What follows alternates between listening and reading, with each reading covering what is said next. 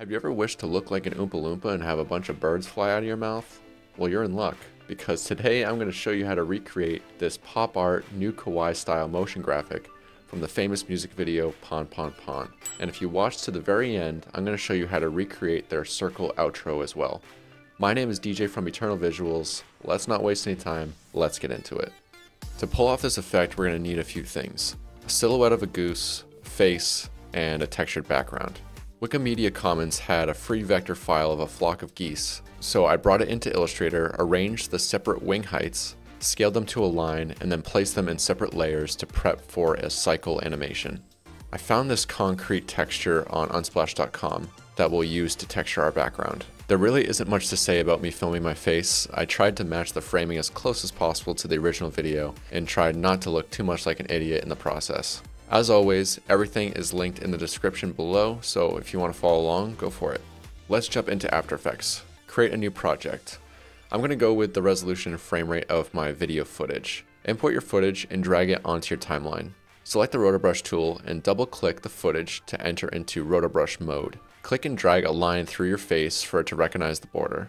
I then changed to the refine brush tool for my hairline. Make sure the playhead is at the beginning of the timeline and hit play. Once it's finished, you can head back to your main composition, where you should have a nice floating head ready for some geese action. To clean up your edges, decrease the shift edge on the refine brush tool to -97 and the roto brush shift edge to -50. This might vary depending on your footage. Let's bring in our goose. Before you import, remember to select Composition Retain Layer Sizes. Drag it onto your timeline above your face and double click the comp to see all of your layers. Select all of your layers and grab their ends to resize them all to 1 frame in length. Go to your composition settings and change your timeline to 12 frames. In order, move each layer 1 frame in front of the other. Once you've run out, select all of your layers and duplicate them. Then continue frame by frame in reverse order, also deleting any repeated frames on the front and back end. When you hit play, you should have a nice seamless goose flight cycle. Head back to your main comp. Right click and select Enable Time Remapping. At the end of your comp, move the playhead back 1 frame and create a new keyframe and delete the last one. Alt-click the time remap clock and type this expression. Now we should have a nice never-ending goose flight. Now it's time to create our flock. Hit S on your keyboard to decrease the scale of the goose to the point where it's small enough to fly out of the mouth. Move its starting point over the face. Hit P on your keyboard and create a position keyframe. Move forward on your timeline until the mouth is fully open, and then move the goose to the left to fully clear the face. Then move forward 1 second and move the goose to the edge of the frame. Duplicate the goose and then drag the composition a couple frames ahead of the previous and move its end position height above or below to bring variation. Keep duplicating and adjusting the height of the end frames on the timeline.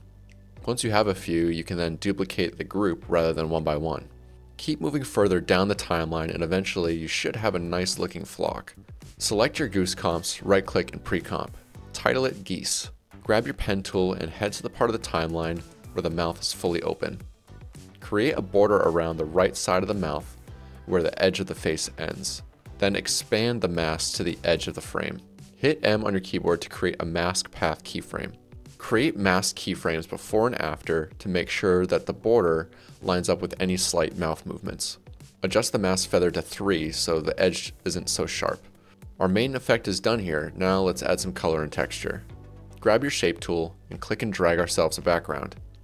Use this hex code and drag it below your geese and face layers. Now for our stripe background. Go to Layer, New Solid and use this hex code. Drag it on top of your background layer. Go to your Effects tab and search for Venetian Blinds. Drag it onto your solid and adjust to these settings. Transition completion to 66%, direction to 0, width to 43, and feather to 0. Go back to your Effects tab and search for Polar Coordinates. Drag it onto your solid and switch to Rect to Polar at 100%. Go back to your Effects tab and search for Twirl. Drag it onto your solid and change the twirl angle to 45 and the twirl radius to 28. Last but not least, let's go back one more time to the Effects tab and search for Roughen Edges. Change to Roughen Color, Color to this hex code, Border to 5, Sharpness to 0.48, Fractal Influence to 0.67, Scale to 100, Complexity to 10, and Evolution to 51. Hit S on your keyboard and increase the scale to 323. Then, using your select tool, move the center position of the twirl to the center of the head. Go to the beginning of your timeline. Hit R on your keyboard and create a rotation keyframe. Then head to 1 second 20 frames and adjust the rotation to 60. Let's bring in our texture. File, import files, and select your concrete texture. Drag it onto your twirl layer. Decrease the scale to 84%, and then hit T on your keyboard to bring up the opacity settings and decrease it to 50%. Change the blend mode to multiply, then move the center of the texture to the center of the face, then parent the texture to the twirl solid. Now it should spin with our spiral. Now for our Oompa Loompa face. Go to your Effects tab and search for Hue and Saturation. Drag it onto your face and adjust the master hue to 197 for this blue. To make the geese and the face layers more visually connected with the background, we're going to add some noise. Go to your Effects tab and search for Noise HLS. Drag it onto your layers and increase the lightness to 13. And as promised, let's create our circle outro. Select all of your layers, right-click, and pre-comp. Title it PONPON Main. Go back into your comp and change the composition timeline length to 1 second 20 frames. Jump back out to your main comp, right-click, and select Time, Freeze on Last Frame. Now you should be able to drag your comp to the 4-second mark. Grab your shape tool and create a new solid using this hex code. Right-click and pre-comp.